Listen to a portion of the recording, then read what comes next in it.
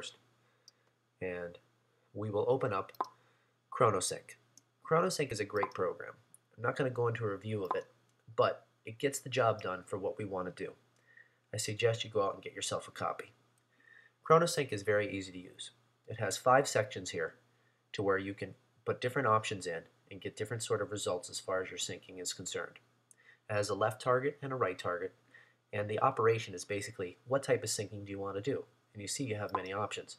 You can go left to right, right to left, bidirectional, meaning if you add anything to one side, it is added on the other side, and if you delete anything on one side, the opposite holds true as well.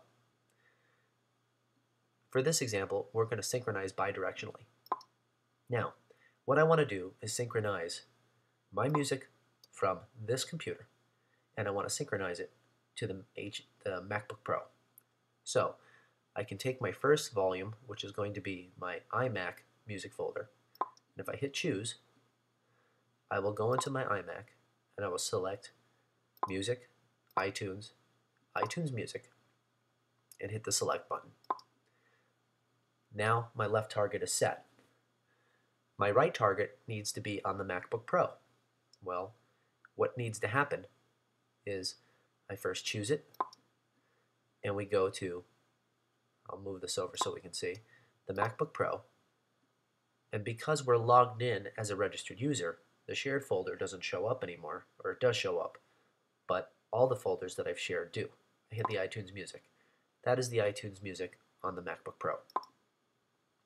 Okay, so I'm also going to put in to synchronize deletions, meaning if I delete music over here, it's going to delete over here. Okay, now you get different options. When deleting files, they can move them to an archive in the program, so they're not technically ever truly deleted, and you can always restore them if you realized you made a mistake. I'm gonna put in, I want them to go to the trash. I'm going to just delete on that side. So our next section is to go to our options. Here we have a whole bunch of different things that we can do as far as setting up the sync.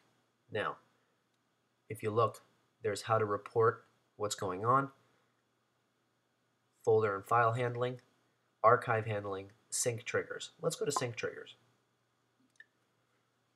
Sync triggers are basically going to show us what has to happen to a file in order for it to be considered something that needs to be synced from one side to the other. Well, the big thing is modification date. For example, if you have a file that's the same size and has the same name, the date is the only option that's going to tell you, that's going to tell the program that there's something different. So if there's any time difference, it's going to sync it to where the more current time. Also, I like to use file size. So if we change the file with a bigger file or a better file, if the file size is different but the name is the same, the file size will create a synchronization as well. I'm going to take off the other sections like timestamps, finder flags, and lock status. Now, here you see you can put in email notifications if you do this on the scheduling portion of the program, to where if you look up here, you can schedule this to run at certain times. But we're not going to do that right now. And this is a part we'll talk about next. This is about scripts. Basically, once you've synchronized 2 folders together, iTunes doesn't recognize anything until you tell it to look in this folder again.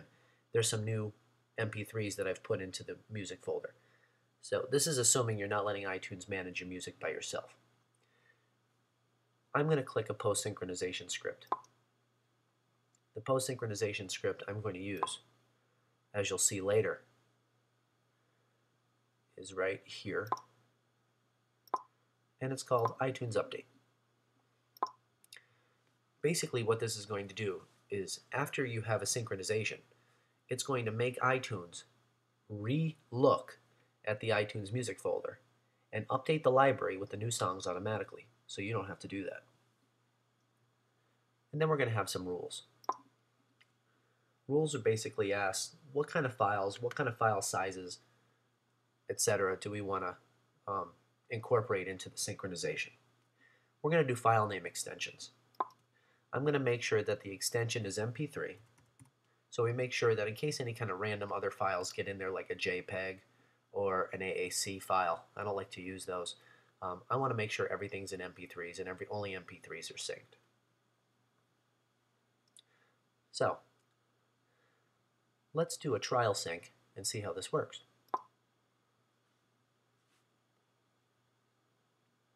I'll have to pause the video here because there's a lot of different albums for this to go through. It doesn't take very long. Okay, so as you can see, the trial sync completed with no files to be synchronized because before I did this tutorial, I've already synchronized the files from one computer to the other.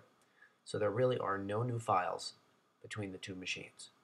That means all the files have the same date and all the files have the same file size. Now, as you can see down at the bottom, a little context menu, a context message came up. And it says, Update Music Index for iTunes. You'll see this in the next part of the tutorial, but this is the beginning of the automator script that I talked about a little bit earlier. Being that the synchronization is run, this script is now executed. And basically, I've typed in this information as part of the script. And it says, this action will scan for new files or folders in your iTunes directory, then update your library accordingly. So, by hitting OK, iTunes should start looking for new files and folders. And if anything is found that's new, it will put them in the library and they'll be ready for me to use. So I hope that this information was